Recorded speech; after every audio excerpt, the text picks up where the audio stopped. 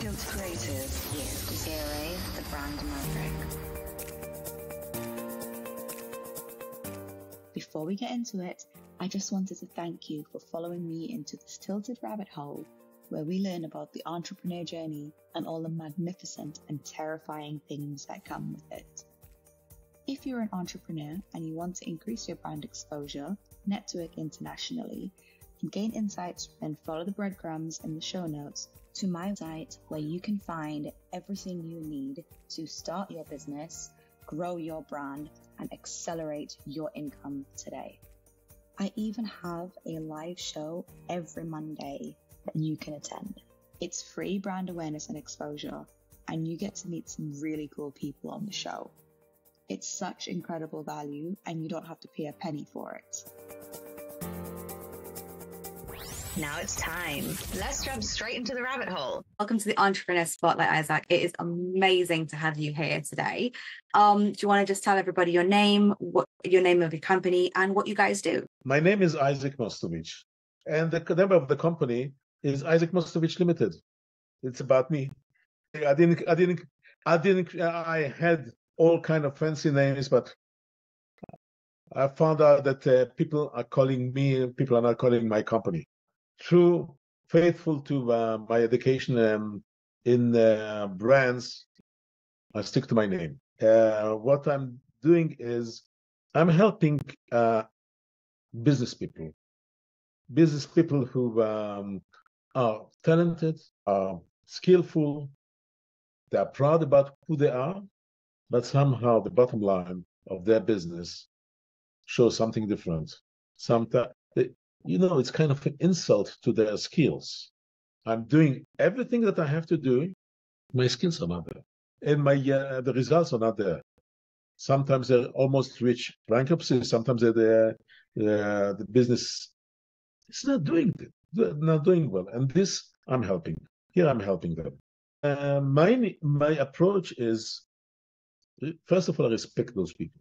Those people are skillful, are able, but throughout my experience, and I'm talking about 45 years of experience, most of those failures come from the part that is not them, from the part where they act automatically.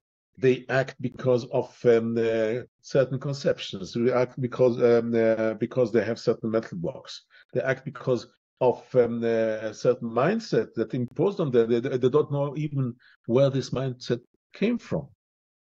Kind of, they got it secondhand, read something in the newspaper or on Google, or inherited from who knows where. It's not them. And it's very, very difficult to get rid of all those blockages. These are blocks that you have to get rid of them. Once we get rid of them and we discover that they just hide a treasure under them, not what you think is what is there, it's just the opposite, then because they are talented, they say, oh, if this is the case, I know exactly what to do. So remove your automatic part of you, start to be yourself. And what I say is very easy to understand, very difficult to execute. I'm not there. I can tell you that I was educated this way since I was born many, many years ago. In the last 50 years, that's what I'm doing day and night, what I'm supposed to do day and night. I have my lack of courage. That's too much. That I want a little bit of comfort. I want a bit of time for myself. I'm not fighting any longer this kind of misbelief yet. I'm still advancing. I have friends of mine who advanced further. So I tailor my services only to business because it's easy to measure. You do something right and you see it in the bottom line. Yeah, absolutely. So it's easy. I think it's in a way it's if somebody wants really to face himself, stop acting automatically, start to express yourself. Business is a good place where you can start. Yeah, That's actually really amazing. So what kind of clientele are you interested in working with? There are two answers to that. It means two parts of the answer. First, because we are talking, because I'm talking here business. So I can't say I'm a consultant and my fee is X and pay me my fee regardless because you are going to feel better.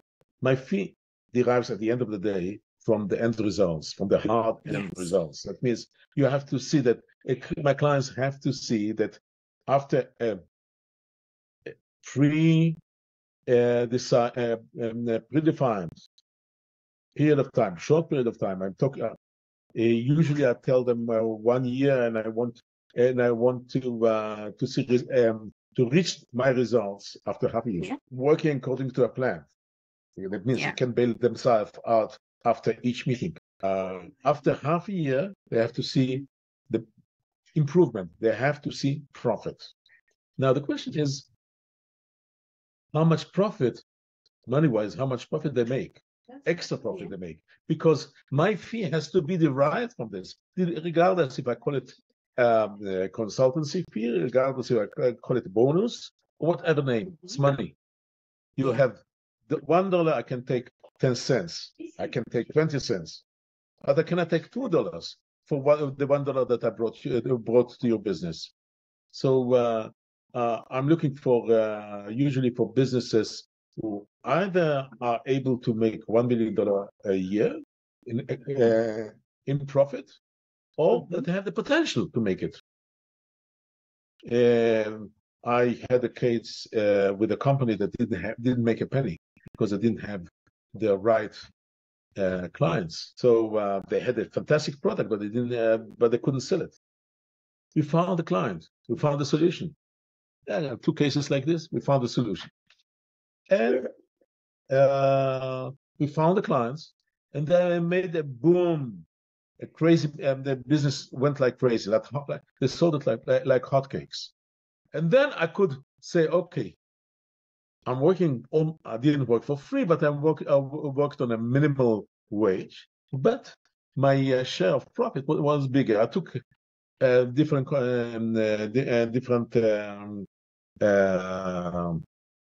structure of my fee. But at the end of the day, I got a very nice fee. I'm still living out of this fee because the contract was that after we bring them to profitability, we keep on getting the bonuses for a certain period of time, few years. So this is easy, relatively easy. You sit with the client to make a plan, tell them these are the milestones, these are how we're going to measure it, and we sit together and we see that whether we can reach these milestones or not. The more difficult is to find the clients. As I call them my gems, because I came from diamonds, and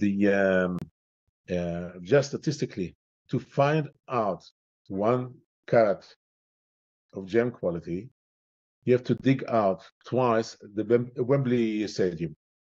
That's the size of earth that you have to remove to find out 1 carat of gem quality. Wow. It's the largest earth moving in the world. Diamond mines is the largest operation in terms of earth moving. You have to see the that's crazy. I didn't know that. You had to see the machines. You feel so tiny next to the wheel of the of the bulldozers. And when I look at, I get my clients from basically from in most of the time from social media. Yeah. And I say social media has hundreds of millions of people. I'm on LinkedIn, for example. I don't know how many they have today, 600, 700 million people. Out of this 600-700 million people, I have to find out 20 gems, and they're the proportion. And I don't want to have more than 20 gems, and if you give me 10, I'll be happy also. So this is, the filtering is so difficult. And the tools that we have are very, very, very, very difficult to find. Because number one, you go to LinkedIn and I say, okay, I want somebody in the leadership position, I don't know, CEO, founder, owner, and so on. Company, let's put it with put some figures, 50 people and more. Not one, not solopreneur, but something that has an established business, 50 people. Yeah. And that's the maximum you can go. You can limit geographically the place where you want to search for it. Yeah. And LinkedIn will find you people according to the description, and then you figure out that one has dreams. He doesn't have a business. Yeah. If they have a business, they have it in the kitchen. They have no workers. So it means what people you have no control about what people tell you about them. Yeah. So and you have to accept them and to realize that they are not your clients, and you collect a lot of garbage like in the diamond mine until you find the gem. The other problem is come to people and tell them things are stink for you. Are you not? How do you feel? Don't you feel insulted? Your business is not a reflection of your skills, of your capacity. How do you feel? Who is talking about it? Who is ready to talk about it? Who is in public? To 600 million people that never knew about it. I have a business that a stinky business. I'm a great person, but I want to find the first one to be that brave and say it. Yeah. So it's tough. It's difficult. It's difficult to find them. Like I tell you, I have. If you want to talk about failure, I have millions of failures for one success. And it's okay. We all do. We all do. How many holes have you dug before you actually find the diamond? It's hard, especially depending on what kind of clientele you're looking for.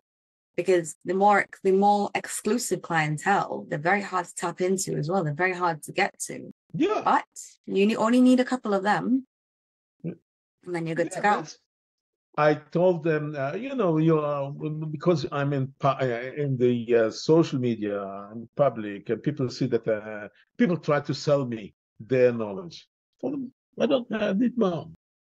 Give me one name, one good name, and I'll pay you as much as you want, because the one name is going to pay me. They are paying heavy money.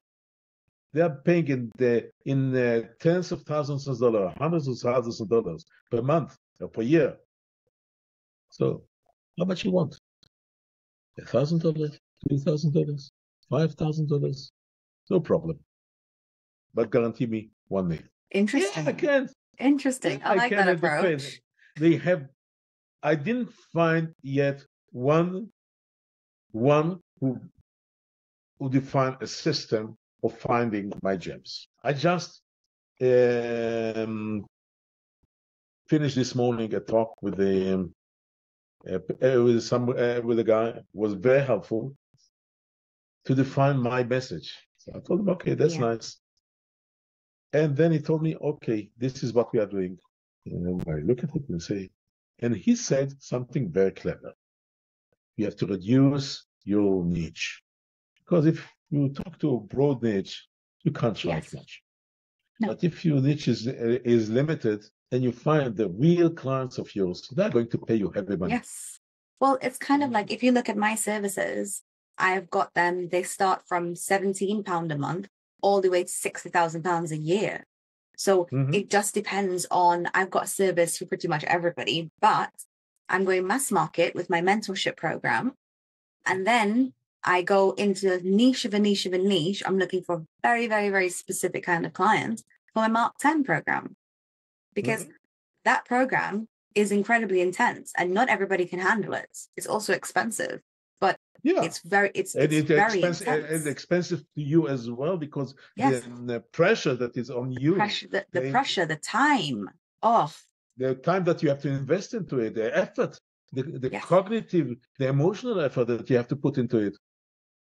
You deserve it. If it works, it works. I thought that's very nice.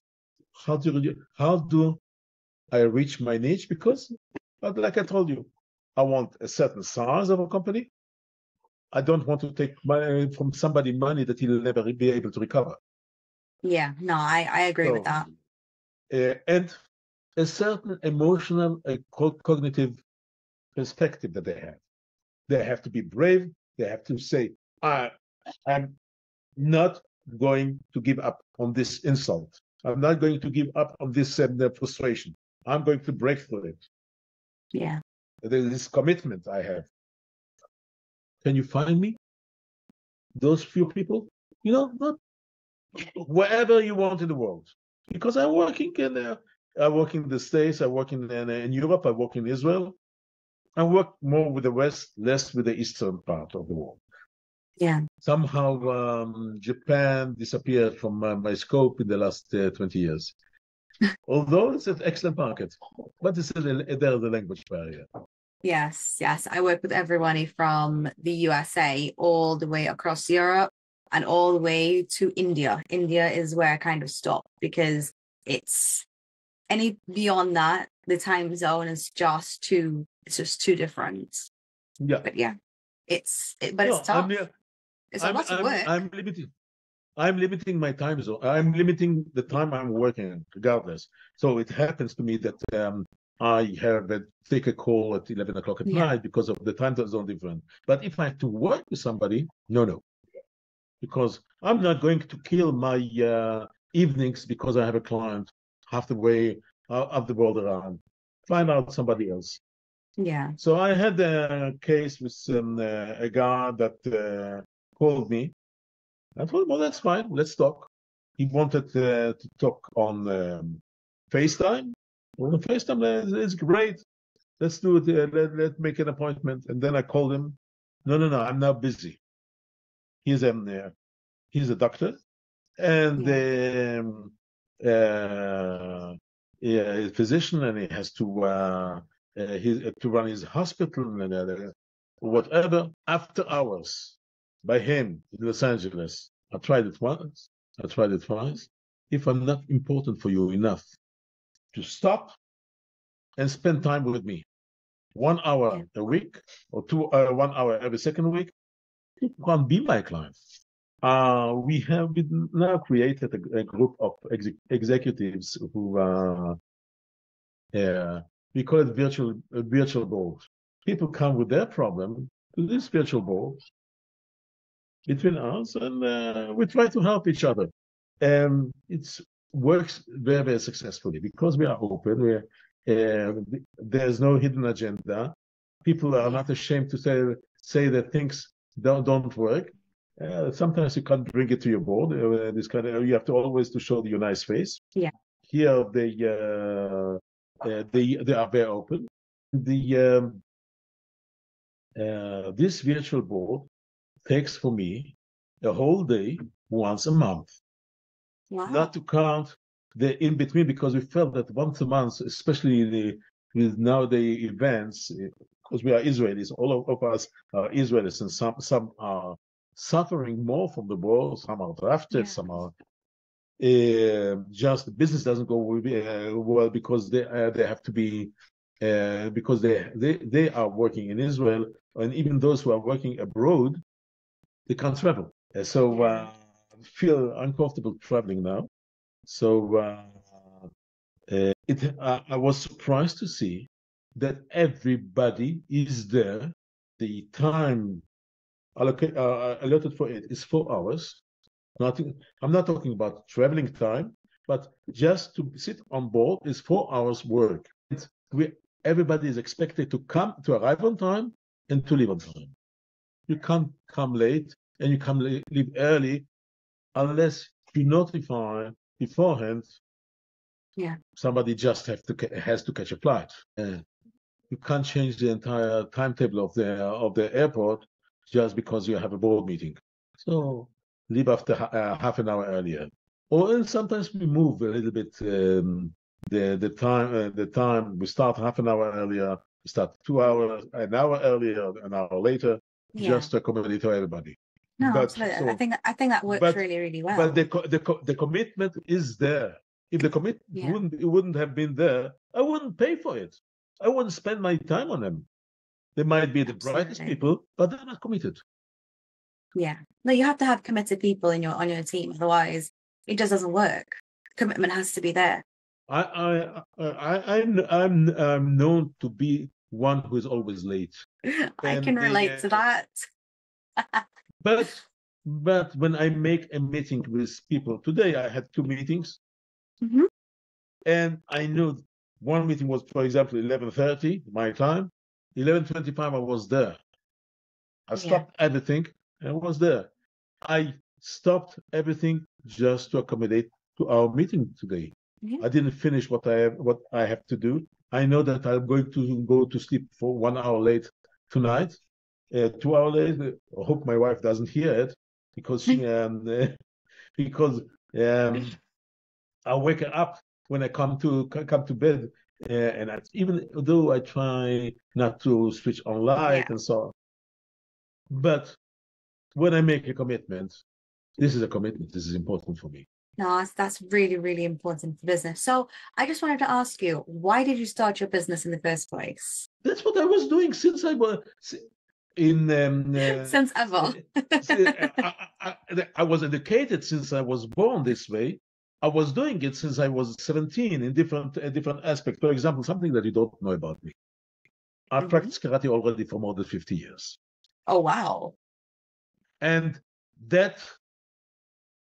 if you ask me what karate is about facing your mental blocks and steer them away, facing your conceptions, steer them away. Don't act automatically. Be very conscious also cognitively and also emotionally.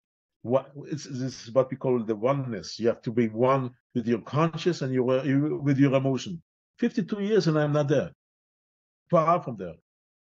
Every year that goes, and I met a friend of mine 2 days ago, and he treated my wife yesterday, and he told me that he was so happy to see how I progressed. Yeah. And I felt terrible when I practiced with him. I could tell you what was wrong. Not that I felt terrible, but I could tell you, no, I manage with my emotions. That's who I am, and that's it. But tomorrow I'll be better. And my work was the same way. Yeah. I went into the diamond business, and I was frustrated. I asked people questions, simple questions. Yeah. For example, first question I asked, I understand how I have to price my diamonds. My diamond cost me $100, $100. I have to sell for $200, otherwise I lose money. But how on earth comes somebody spending thousands of dollars, sometimes even more, does know to distinguish between a diamond and a piece of glass? How does he know that this diamond will do the job? Actually, what kind of a job is the diamond supposed to do for him? Yeah. And people look at me with this kind of, what are you talking about? They know. And you talk to these people, they don't know. Yeah. And this is kind of a simple question. I'll give you another example, dead stock. Yes. When you go to the diamond industry, actually it works on overwork half of its stock. That means if people are making money, they're making money on only half of their stock. Sometimes it's 40%, sometimes 60%. It's about half of the stock. The rest is dead. They manufacture. You wouldn't think that, though. That's what. But now, when you talk to people, this is a given. This is a given. We have that stock. And the beers got their first shock in the late 90s, 1990s. They went through through the strategic review. They hired a group of consultants, which were not the brightest people, but they told them the truth. So they looked at their books and they realized that they have, I think at that time, they had about $5 billion of stock. And I asked them, what is this stock? Told him, this is our stock. Told him, how did you price them? The fact that you can't sell them means the net value of this stock is zero. Don't put it as $5 billion. In one moment, they reduced the value of the beers by $5 billion. Wow. They came to realize that their stock was $5 billion less. So I didn't have $5 billion in that stock when I entered the business. I have had much less, but I said, what is this kind of dead stock? And I took a group of independent jewelers, good jewelers, people who had large stores, but one store only or two stores only. That means that they were the help. That it wasn't kind of managed operation, kind of a chain store or something like this. And I told them, okay, let's sit together, look at my dead stock, and what can we do with it? Yeah. I remember a reaction of one of my best jewelers. I'm so sad he passed away because when I worked with him, he made all the jewelry for my family. Oh. Beautiful, beautiful, beautiful pieces. I told him, okay, Rocky, have a look. He was sitting there and he was pulling one lot after another, one diamond after another, and he piled it up. And I asked him, what are you doing? He told me, you opened me the Alibaba cave, because he could see money in this dead stock. Yes. And I had not many people, but I had these few jewelers. Within no time, I cleaned up this dead stock. Not cleaning up. I made money on it. It means my dead stock was valued at 100. I sold it for 150. They made their name. They didn't do kind of a standard jewelry. They could express their uniqueness. They built up their brand, and they made money. And they made extra money because you know what brand is. Yes, of course. That's when you can actually put your prices up as well. Yeah. So everybody was happy just because I. So you've been doing branding in a way forever. I was trained by one of the best brand professors in the world, by Leslie Deschanatani. I don't know if you heard the name. No. He was at the Chartered Institute of Marketing. He is sitting at the Senate. I think he's still sitting on the Senate, and he's their brand name. They're Mr. Brand. Nice. I think among the 10 top at the time when I worked with him 20 years ago. 20 years ago, he was considered among the 10 best brand experts in the world. Wow. Among the best 3 in Europe. So imagine if you never met him, your whole career would have been completely different, because you've got what so many businesses don't have.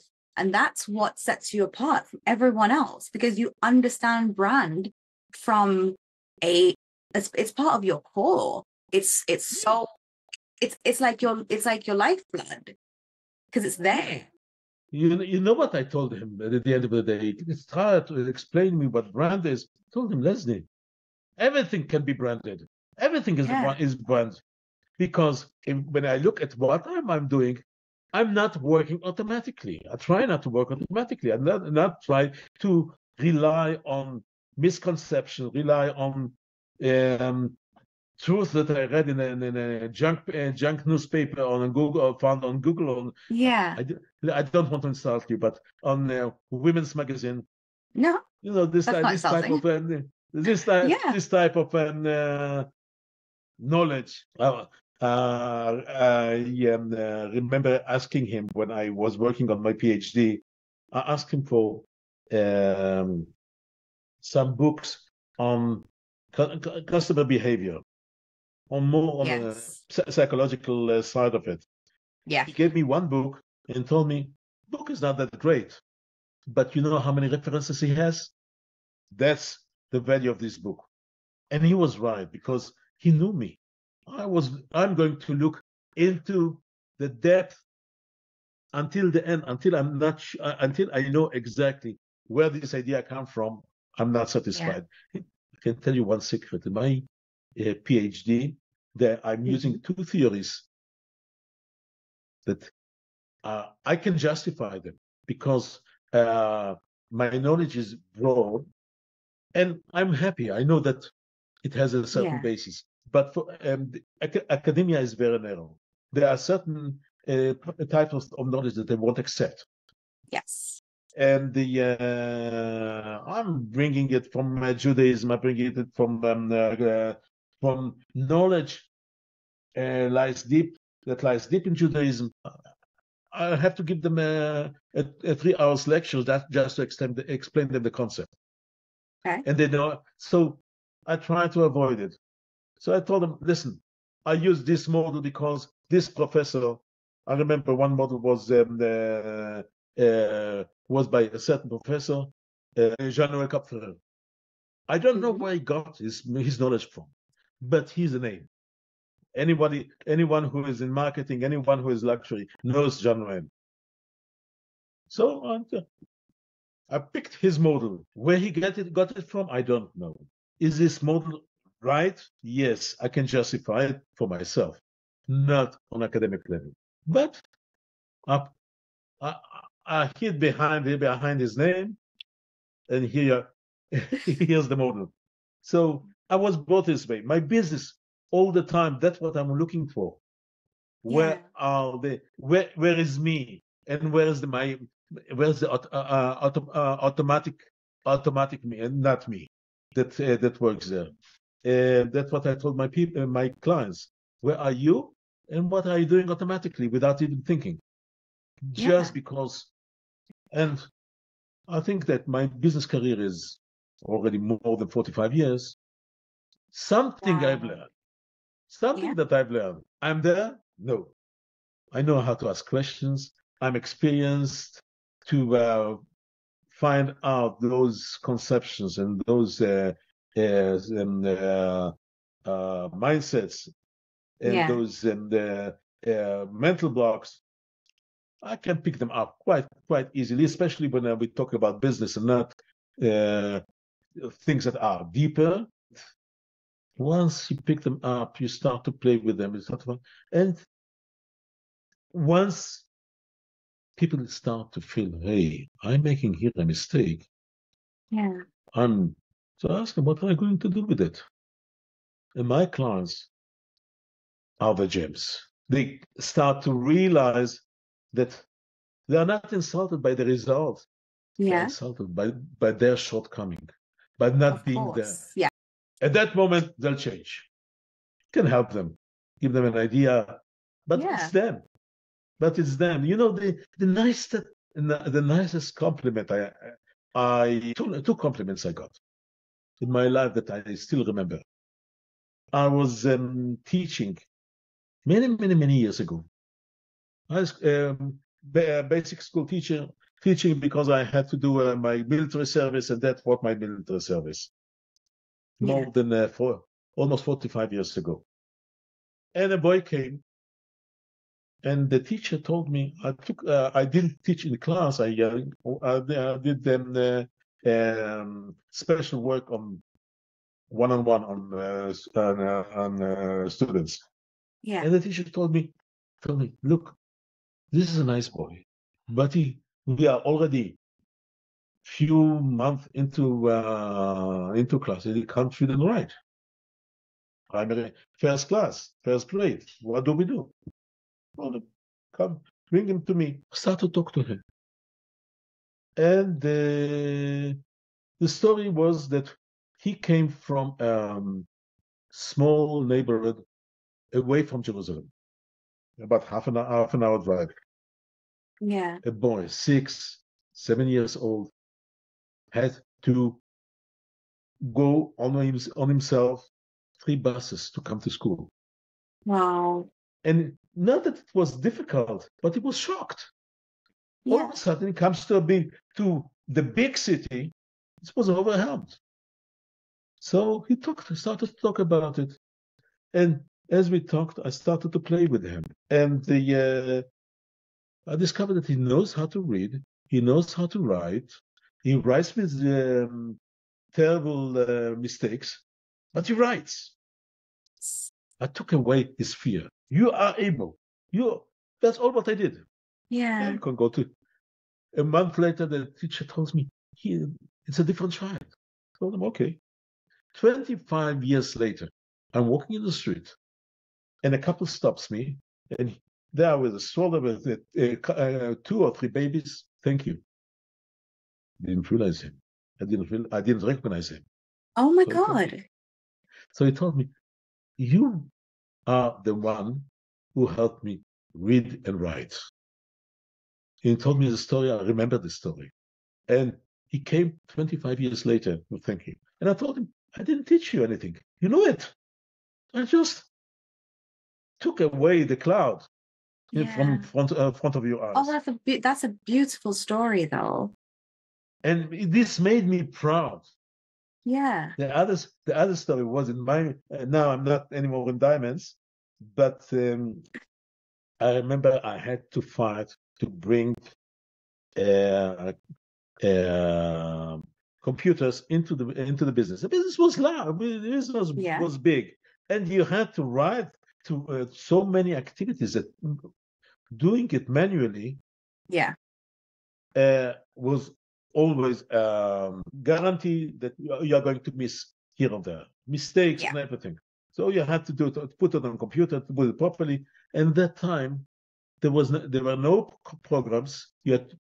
I had to hire a programmer to write it down, and I told him I need this and I need that, and programs were not that developed, so we had to develop a program. It was a tough job. Took us 2 or 3 years to write a program to reach the level properly. And on top of it, the other partners told them, you can do whatever you want, but you don't change the system. Even though they could do because of the flexibility of computers, you could run the business in a much better system. No, I'm staying with the old system. I just put it on computer. And I left the business. I come back. Yeah. And then one of the partners told me, not what you have done. I do A and B and C. This today, A, B, C, and it's done. I told him, listen, I had to fight on it 20 years earlier or 15 years earlier to put it in place. Now you adopt it as your idea, which means that my message went through. Because when you feel that this is your idea, you're going to fight for it. Yes, absolutely. Yeah. Who cares if I didn't get the compliments? That is such good advice. So I've got 2 more questions for you. If you had unlimited resources, unlimited time, unlimited money, unlimited people, organization, everything, what world problem would you solve? Always the same thing. Looking for concepts, looking for mindsets, and breaking them. And I enjoy it.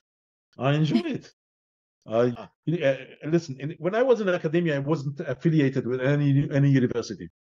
Yeah. I had my mentors. I was working with my professors. But when I finished my PhD, I was on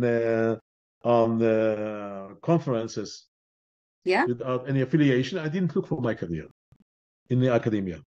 I just enjoyed presenting my ideas. And I remember vividly, we sat in INSEAD in Fontainebleau in France, in Paris. Yeah. And in a conference, 400 people. And there was a panel, and they asked if somebody wants to ask a question. I have an advantage. I'm wearing a skull cap. I'm wearing a yarmulke. Okay. I'm standing up. I'm standing out. So, when they look like this, oh, this guy is different. You with a skull cap, what you have to ask? So I asked them a question, a good question that they didn't have an answer.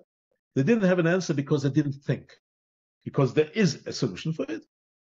But I exposed a problem that they have, all business schools have. Yeah. The way they recruit the professors, the lecturers. Yeah. And the entire academic structure, which is wrong. So I asked him the question, and the guy told me, he was the dean of INSEAD. He said, "You want me to commit suicide?" Because what I told him is, stop researching, start teaching. Because if your goal is to educate the future managers, make sure that the future managers will do management properly. Give them the tools, give them the training that they'll become good managers, better managers. If you write a research, you have to justify your research by showing how your research paper that nobody reads makes them better, make them better manager. Oh, wow. So actually what I told them, anyone whom you recruit has to stop researching one solution and start teaching. So that's what he told me. You want me to commit suicide because I won't have a business school. There is a solution, more complicated, but that's it. But everybody remember this question.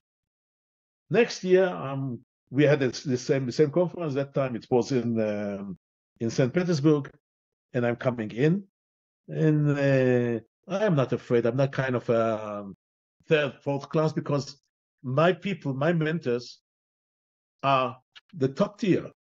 Yes. They're one is a vice president of the conference, so I sit with them at the table, and I say, "Hey, you're still alive."